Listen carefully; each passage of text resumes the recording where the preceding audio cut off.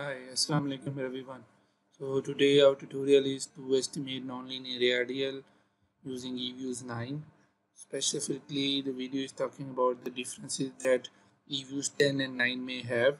So the other tutorial that you may see will use EViews 10, which will have one thing missing, which will make it difficult to estimate in EViews 9, which is commonly available, and EViews 8 and previous ones. So this video will be useful to estimate nonlinear ARDL for EViews 9 and previous versions. For this, I have a data of few variables, in which one is FDI, GDP, and some control variables. So I have imported this data in EViews.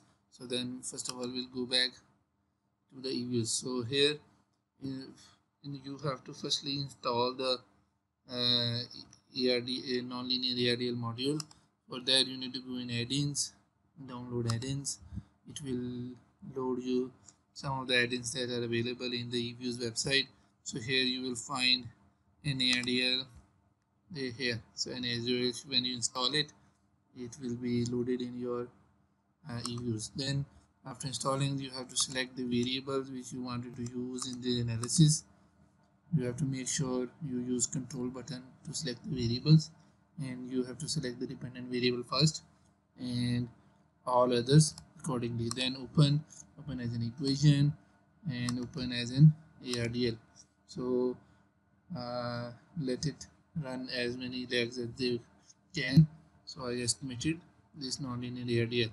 So before converting into nonlinear ARDL, so you have to mention in the specifics that which variable you want to make the symmetric ones and which others are non-symmetric ones.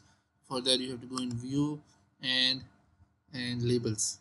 So you have to write, so here in label you have to write ASYVARS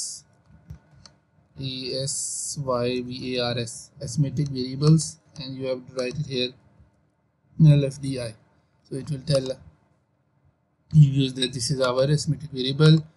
Now I will go in add-ins. You will be able to see these options because it is not installed, but it will only show when you open the ARDL output. Now here I will say make nonlinear ARDL.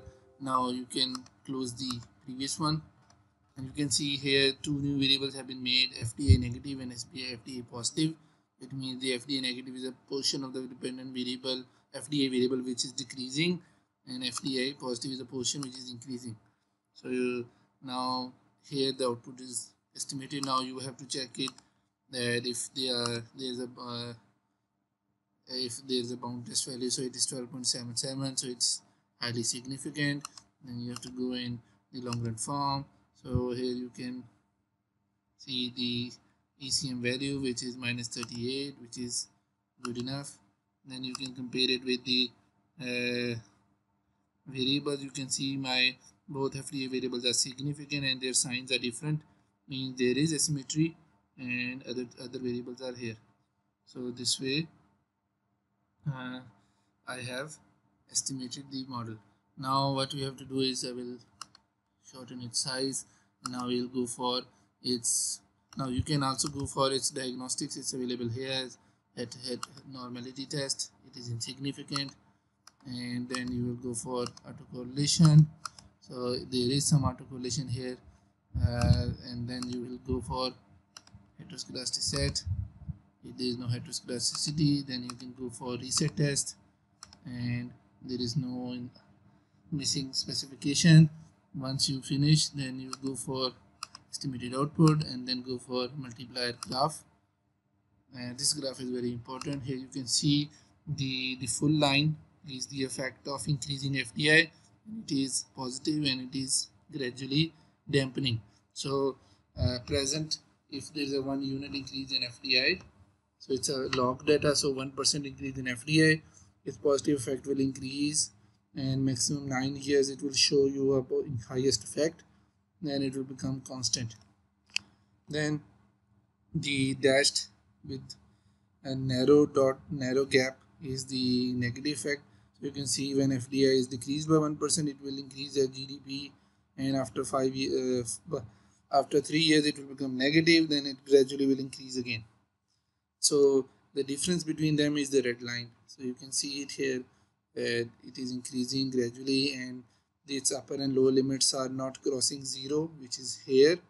It means the asymmetry is positive. So with the increase in time, the difference between the increasing FDI and decreasing FDI will increase. This way you can prove that there is asymmetry. Then you can also generate the QSUM graphs. So this is QSUM squares and this is QSUM, so both are stable. So in this estimation there is only autocorrelation, but you can solve it by changing the lag order, and hopefully it will be sorted out. Thank you very much for watching nonlinear ARDL model using